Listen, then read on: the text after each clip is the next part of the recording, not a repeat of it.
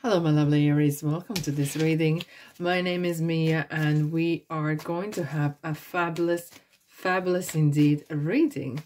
I'm so excited. Yes, we are at the end of December, and we are going to have a look what's coming for you in general for the next year, which is 2023. Aries. It is, I have a feel in my bones, it's going to be a fabulous year.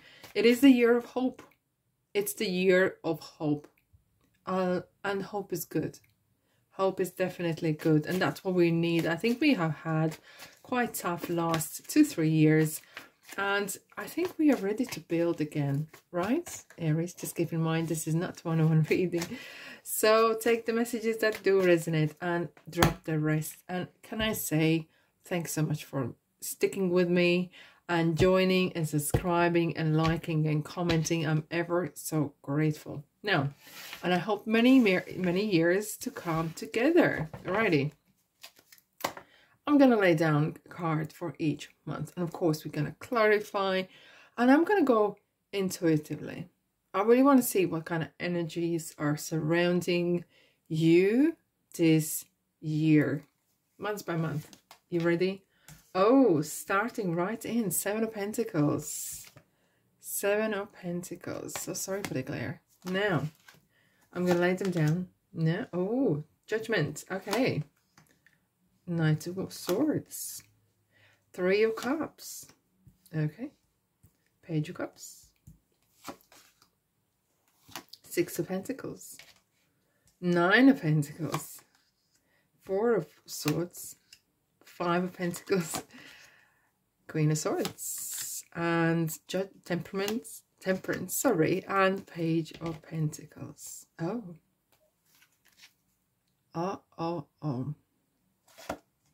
Alrighty. This is an interesting energy. Overall, there is a very... I like this. I really do. I really do. And I have to say, even though we have the Judgment, right? And we have some 5 of Pentacles, it is a very light-hearted year. And it has a luck on your side. And it has this beautiful, very strong guidance. With Temperance, with 9 of Pentacles, with 3 of Cups, and Queen of Swords. You have very strong protection around you, and that is so important in the moment when we feel I wouldn't say the weakest, but when we feel low, or when we feel we need the guidance, we need that support, visible or invisible. And now with Empress and the High Priestess, it's like 2 queens, one after another. Literally, they're coming out of woodwork. And it's so interesting because Empress is the mother of the tarot. She's the nurturer. She's the nurturer of all, of the crops, of the possibilities, of the families, because it's talking about fertility. It is talking about possibilities. If you wish, you have, Aries, a free will. We do have free will, and no one can take that away from you. And with Empress being here, it's really kind of cementing, saying it's time for you maybe to step up, really take control, take a charge of your life, and doing things your way, the way you like it. And it's really kind of guiding you to really maybe step up, voice it. Because High Priestess is someone... No, High Priestess says, mind your business. However, she's talking about speaking the truth from your heart. Speaking your mind. And not having that habit of biting your tongue and not saying the truth. What you feel, what you think. Communication from your deep... From your heart is very important. And look, you know, probably heard before, and especially now Queen of Swords, there's more than one way how you can express what you want to say, right? But overall, them two together, they're really kind of progressing It's kind of growing from strength to strength. There is this, it kind of feels like if you ever fall down or feeling low, there is kind of like you're gonna pick up very quick. That's the year, the energy of the year, and the hope is definitely coming in. It kind of feels like you're gonna test yourself off relatively quickly, no matter whatever happens. Now let's dive in January. Well, January sometimes can be a very strange month, right? And after, especially if you celebrate Christmas or holidays, it kind of feels a bit weird. Now, and we do reflect throughout December and January on what is going on in our lives. And a lot of people, hey, me including, sometimes we create a to-do list, achieve list for the next to this year. We create goals, we create things we're gonna drop from our lives, like, I don't know, chocolate or meat or whatever it is. But here you are actually looking at, okay, where I'm standing this year, what I would like to achieve. Shall I change the course, or shall I do whatever I want, not want, but where I am right now? And it's kind of like, really, am I ready to cash in? Is this the right course I want to take? And with the judgment in February as well, it's kind of have this feel of really measuring the success and knowing what good looks like. What is success to you, Aries? Because success for many people means different things, and you can't measure against someone else. That's why we always say, please do not compare yourself, because we all have different type of measuring kind of mechanisms. With judgment is really kind of saying as well, be gentle to yourself, all right? Don't be too harsh as well. But it kind of feels that whatever is owed to you is coming your way, right? Whatever is owed to you, both ways, right? It's a very karmic card. Keep that in mind as well, right? Now, let's talk about the March, right? March is, look, I love the way the tarot talks to one another, and it's not just 1 month and then we draw a line and there's a next month. There's the energies flow, and energies kind of really combine the story. And with the Knight of Swords, it kind of feels that there is a sense of change in the air coming in March, and especially with it's a movement. It's a movement of thought. It's a moment of ideas, of beliefs, what you think and what you think about yourself and where you should be going. And it kind of feels like then coming into April, it feels that you are on the right course. Maybe you have turned a page. Maybe you have for some of you might have some sort of realizations, saying to yourself, look, I am where I am. I can't do nothing about that right now, but I can change my course. I can improve some certain things in my life if I wish to. And very small steps. You probably heard me before, and I'm going to say again, the power of small is super important. Now, Three of Cups, it's kind of like, it's celebration. For some of you, you could be celebrating either christening, marriage, coming together, and family do. And you know, family could mean various things for each one of us. It could be literally traditional family. It could be our peer group that we feel like we belonging as well. And it feels that you might be finding your way in society, or maybe not even society, in a group of like-minded people who, or it could be maybe following a writer and following the writer's ideology, or someone on YouTube, right? And it feels like you're starting to belong somewhere, and kind of brings you kind of new sense of belonging, new sense of importance, new sense of guidance, and how to think, how to believe. It kind of really shift on your ideology in a little bit. And it is definitely celebration. It's kind of lifting up that mood and celebrating. Look at the cups are emotions. These are emotions. You're kind of lifting up emotions up. And so now we have a Page of Cups here as well. And Page of Cups is really adding that next cup to that group here. And it's sometimes talks about vulnerability and us being very honest and talking about things that matter and really opening up. If I kind of feel that maybe a very spiritual, the first half is very about the way you feel, the way, even though there is things happening, you're working and there's a kids or not kids, but in general, the things that matter is the way you feel, where you belong, what's this whole overall sense about it. And with Six of Pentacles now, Six of Pentacles is generosity. And it's both ways. It's not just one way, right? It's not taking or giving. And it does talk about, is it asking a question as well? Are you too generous to the rest of your peer group or family? Maybe you're giving too much or giving not enough. But it doesn't talk just about money. It does talk about energy, about time, advice. And it does talk as well that Empress actually as well is very generous.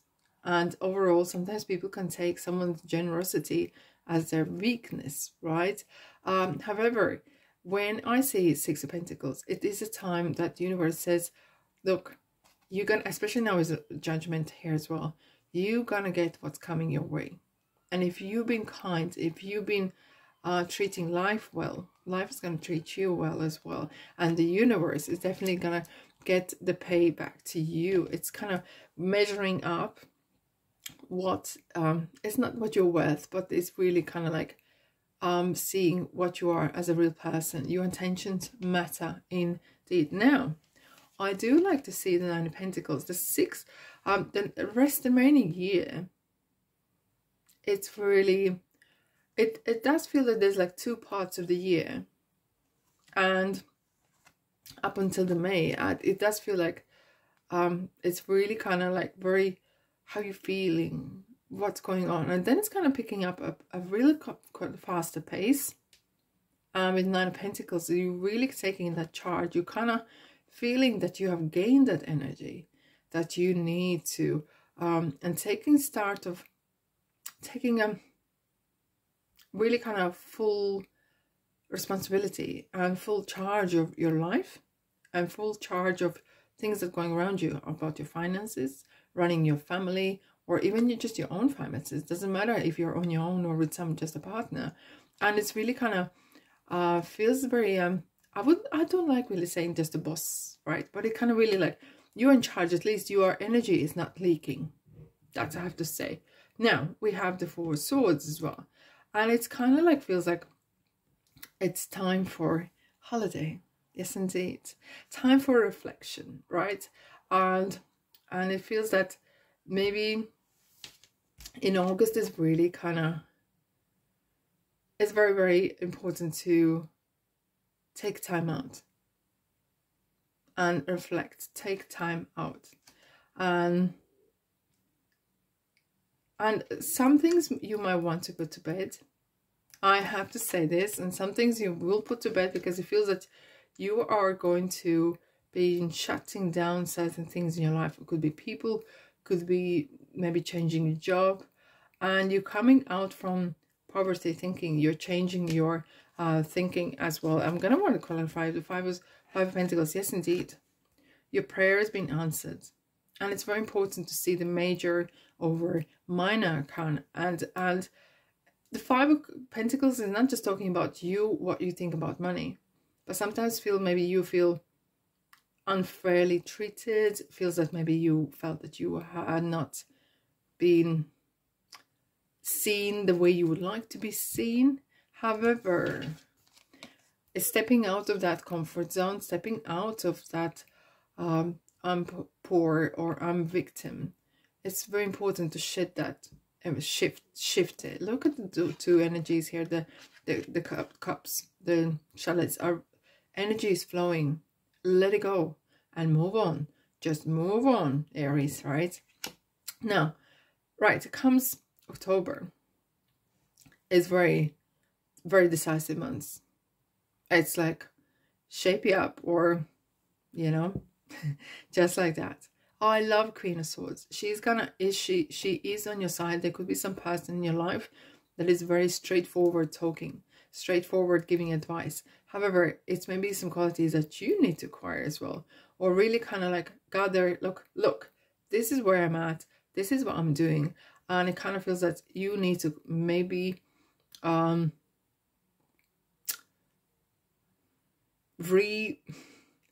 reshuffle or rethink who you are associating yourself with, or what kind of things you allow in your life. Maybe there's too much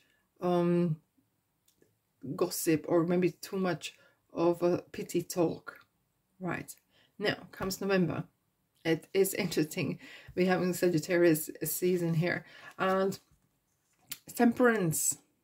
Again, we have its energy is flowing. It's very important, and it feels like in your in this year you have very beautiful kind of energy flow happening. Even though you have some challenges here, but it kind of feels that, you know what, it's really, you might learn a lesson or two, but the life is flowing beautifully. And this healing here is happening as well with the Archangel Raphael's wings here. And it's kind of like saying, hey, I'm here to heal you. There's maybe some parts in your life, areas that you might need to address. You need to let it go for you to move forward. Otherwise, you might have some rocky road ahead. Now, it's time to heal. And as you do that, comes December. And December offers you a beautiful, real thing.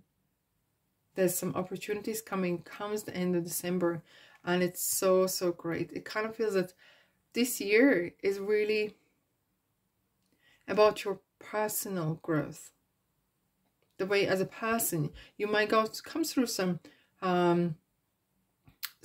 challenges, of course, but you're gonna grow, and you're gonna grow immensely. Now, I want to find out what else we have here. Possibilities, 7 of Cups. This is a bucket list as well. There's a lot of possibilities, like there's a possibilities, and especially regarding the way you feel, the way how you treat your emotional side in your relationships. Right, now conflict, 5 of Swords. Well, we have a 4 of Swords here. There might be some things that you are analyzing maybe too much and being harsh and sometimes on yourself. And the Tower, and that's the time to let it go. No time to put the head in the sand. It's time to move on. And as quicker you do, as better you pick up things. And the Tower sometimes have to fall. I think there is going to be some revelations as well with you guys, that you might find things about yourself that you never thought that you would say.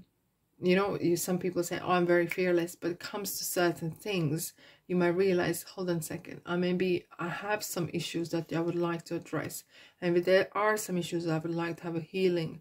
And this is nothing to be fearful for, but it's something to embrace. And the Moon, and sometimes what we don't know can scare us. And with Pisces coming in here, it kind of feels that you may be feeling. And it's a card of spirituality. Absolutely. There's a lot of very digging deep happening. Digging deep. And as you dig deeper, you find more and more. However, we do end up with a success here. And the 6 of Wands is something that I really love to see. It's a traditional tarot. It's a man sitting on top of the horse and having victorious flag in his hands, going through the town and being cherished and cheered for. And this card is, you end your year on top. It's been absolutely immensely beautiful year. It was well worth it. And look, and we have it, and we have the luck is on your side. Really, I can't stress enough, Aries, there's a lot of protection here. There's a lot of good luck here. And even though we didn't touch even half, or even tiny bit, we touched in general kind of energies, what is going on. There's a lot of, the good timing is important. Listen to your heart. Listen to your intuition as well. That with High Priestess, and the timing will be crucial.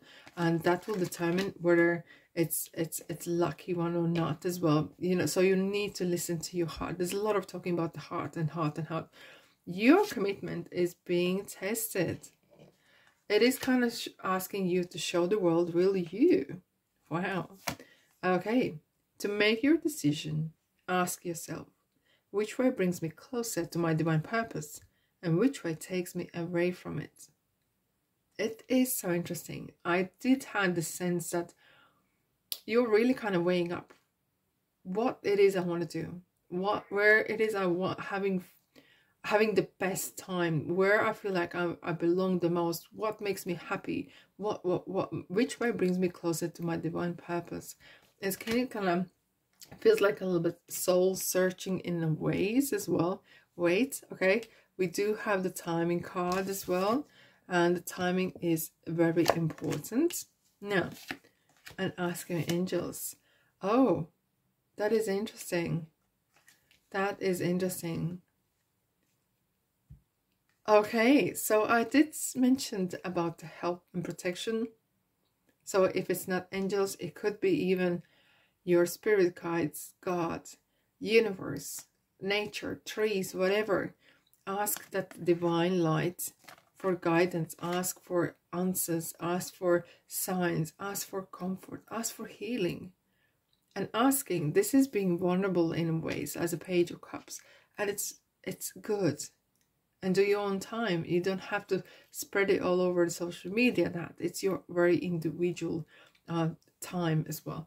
Now, crossroads. Oh, okay. So it is interesting. You are being kind of in a way tested. You will come across a life-changing, possibly life-changing situations. You might meet people that are coming into your life new, and that could be affecting your destiny in a ways, or the way you see yourself or others. And they might be coming as a relationship or friends for just for a short time, but it feels like there is a lot of impact coming your way. However, overall, I have this is a very good, beautiful year for you, Aries, and I couldn't be more happier than now. Alrighty, my lovelies. Oh, I wish you a very, very happy new year, my lovelies, and I'm sending you love and light. Thanks so much for sticking with me this year, and I'm ever so grateful for you being here as well. And I'll see you, guess where? In the next reading. That's correct. See ya. Take care.